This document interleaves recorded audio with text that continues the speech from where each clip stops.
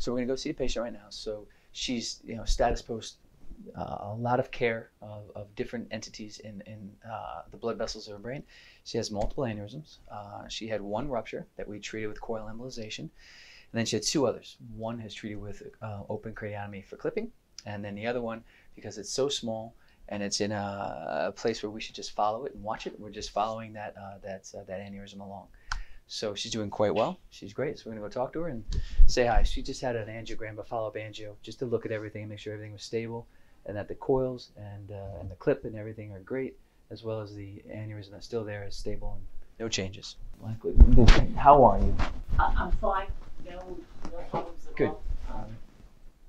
Feeling great? I mean, I had no problems before I came in, and I really feel like I don't have any now. But good. The only thing I did want to talk to you about was the sodium. Remember we talked about that? It's gone from 129 when I saw you. Okay. On the 22nd. She has redone it, and it's 139. Are you doing anything different with your diet? And medication? Not really, because I hadn't been having any salt or taking, I don't have anything with salt in it, and I don't add salt to anything. Okay. But remember I told you she had taken me off the HCTZ. So I'm on the blood pressure pill without the diuretic. So that's probably, you're getting back to normal because you changed your meds. Okay. So that sounds okay. I Okay. mean, we didn't know if that was a big change from 129 to 139. She was fine with it, but she wanted me to ask. It's so when it comes to sodium and those kind of things, it's not about the number as much as it is about the rate of change. 129 to 139, that is it's a big-ish change. Okay. As long as it's slow and gradual, and it sounds like it has been, because if it wasn't, things would be different right now. So if you're fine and it's 139, the other thing is, you never know. Labs have a plus minus to them. The 129 might have been a little higher than it actually was. The 139 might be a little lower than it is. So we might be very close to the same range anyway, but it's in the right direction. Okay. 129 is a little low. 139 is fine. Okay.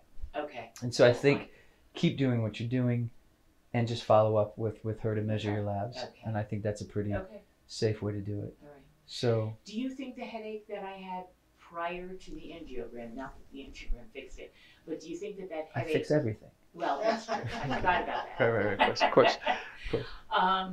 Do you think that had to do with the low sodium? It could. It could. I mean, it's hard to say. It could be a holiday. lot of different things. Just this whole side of my face, and it did concern me because it was this side of my face. And there was nothing going on with your sinuses. There was a lot of pollen and allergies and all that stuff going on right now at the same time. Well, there's a lot going on with my sinuses. Right. And and this is that time of year where that is a big problem over the last few months.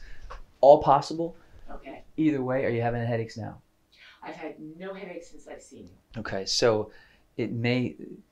Let's just, all we can do is monitor things. It could have something. It could have been the sodium. Let's see how your sodium is and how your headaches are. It could be sinuses. It's not from any of the vasculature. So after your angiogram, so there was no fistula, which is one of the things we're looking for. The coiled aneurysm is coiled and stable, and no recanalization, so that looks great. Nothing more we need to do with that. No what? I'm sorry. No reopening at the base, no recanalization. The clipped aneurysm is sealed, nothing there. And then the little guy on the left side in front, stable, nothing going on. It's still little and inconsequential. Okay. And I don't think we need to do a thing about it. Okay. And if there's a million things we could do, but we don't need to. I think we can just follow it because it's been stable for a very long time. Right. And the rate or risk of it bleeding is very, very low. So I think we can continue to follow it. So. Okay. How did you heal up the puncture site? No problem whatsoever. Okay. Yes. Gone. All right. Yeah. All right. And so we're looking at a CAT scan. Yeah. How do we want to follow up? So we're so far out now. Yeah. Never. Ever. Yeah. We'll go out to dinner, but I don't want to do a game. I like that. Perfect. It's a deal. If you had, I mean, you were comfortable with just following with the CAT scan, right? And then I was until we had an issue. Yeah. But, well, so the CAT scan. Remember, it came up and they said, okay, is there an issue? Is there a fistula there? Is that normal? Because it was on the opposite side of everything. There isn't. So I think we can go back to CAT scans now and we can probably start to space them out even more. That's what you said to me. I don't remember that because I might have been a little foggy. Sure. But she told me that you said 3 years. I think I'm okay with that if you like. I don't think we can say never follow up again. Oh yeah, no, I wouldn't want to do that. But I think because we have the little guy that we're watching, I think every 3 years is good. Okay. So the CAT scan there's going to be a lot of artifacts around the coil mass. Okay. and around the clip, because that metal is going to create artifact when the CAT scan happens.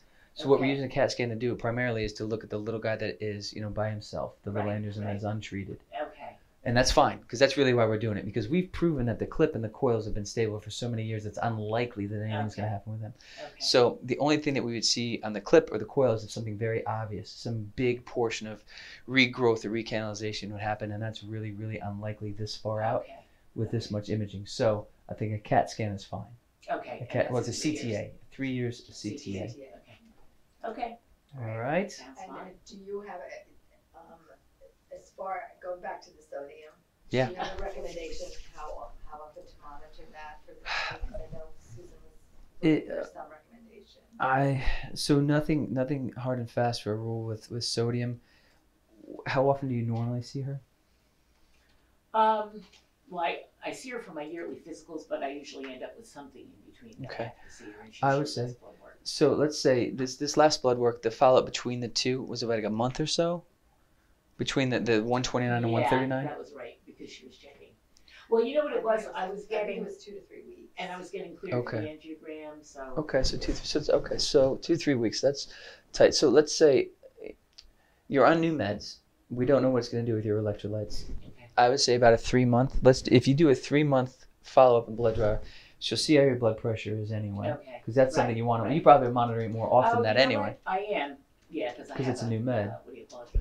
I do, but also now that I think about it, I see her every 6 months for my blood work, for my Blood pressure. blood pressure. Okay. Yeah, and then if there's an issue, she'll take the blood then. All right. So I would, since you've just switched to a new med, I think maybe a 3 month, like half that time, a 3 month follow up, which I'm okay with the sodium as long as you stick to your normal diet and you do it that way, and your blood pressure's okay.